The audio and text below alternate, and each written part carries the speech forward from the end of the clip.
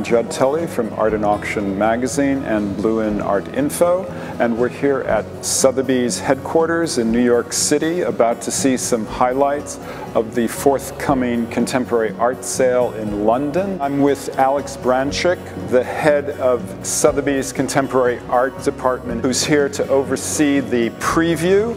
And I wanted to ask you, Alex, tell me something about the current hunger for top-rated contemporary art.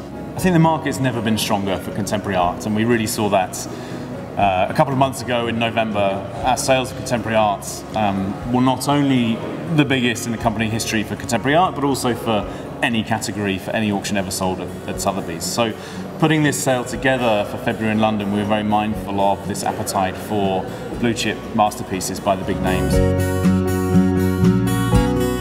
Can you tell us something about this Mao painting by Andy Warhol?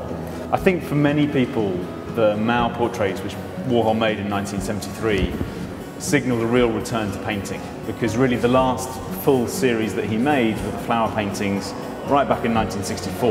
So 1972, 1973, when he envisions this series, was really a significant point for Warhol. It's easy, I think, to see why Warhol was so attracted to the image of Chairman Mao. He's always been fascinated by fame, celebrity, indeed notoriety. Mao was the most famous person in the world in some degrees, and certainly the most reproduced, and I think that's probably the thing which appealed to Warhol. It was actually Bruno Bischofsberger's idea for Warhol to make a series of paintings of the most important figure of the 20th century, and I think he suggested Albert Einstein for his theory of relativity.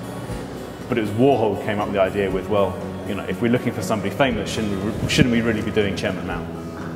And Bischofsberger being the famous Swiss dealer who had a lot to do with Warhol. And I think it was actually also Bruno who was really instrumental in bringing Warhol back to painting in the 1970s. And I think we forget that. We see his work all the time. He's such an icon of the 20th century, but there was this period where really he was making very, very little. Tell me something about the Cy Twombly painting that you're standing in front of. It's Untitled from 1964, which he painted when he was in Rome. And what really makes it stand out against other works from that period is the scale, which previously he'd reserved for suites such as the Ferragosto paintings, which are today considered to be some of the most important paintings that he made. I love it. It's quintessential Cy Twombly. You have this very minimalist architecture of pencil line denoting a triptych format or even an altarpiece. This gorgeous grey background, which is for me what really sets off this painting, and then these bright daubs of colour where you can really, you can see the artist's fingerprints pulling the paint into working it into the surface of the painting. And has this painting been exhibited a lot, or has it been sort of cloistered in a private collection for a long time? It is something of discovery, and that's what's so exciting for us. It's been in the same collection for over 45 years. It was acquired by the present owners in the early 1970s, and it's not been seen in public or even really in private, except for very, very few people over that time. It's in incredible condition. It has this freshness, a modernity in the grey priming of the linen, and it really stands out as just a great example of his work.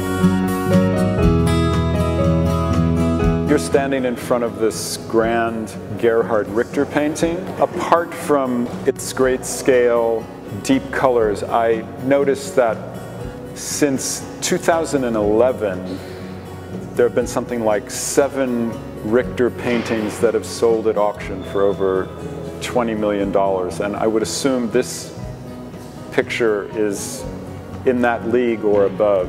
It's certainly true that, particularly over recent years, we've seen the prices for Gerhard Richter's abstract paintings rise steadily, particularly for these large-scale paintings from the 1990s, where he started to have this much more minimal, scraped-back surface, a much more uniform and homogeneous surface to his works. This work really stands out because it is from that period, 1994. It's called Wand, which means wall, translated into English. And amazingly, Gerhard Richter kept this in his own collection from 1994 until 2009.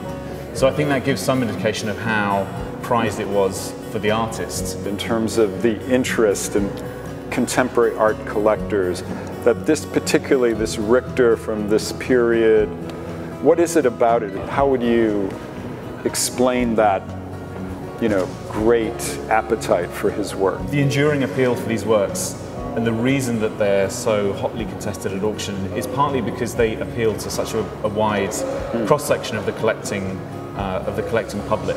And I think he has this truly global appeal, and he's risen as one of the stars of the global art market, and that is one of the reasons I think why his paintings have started to achieve such extraordinary heights.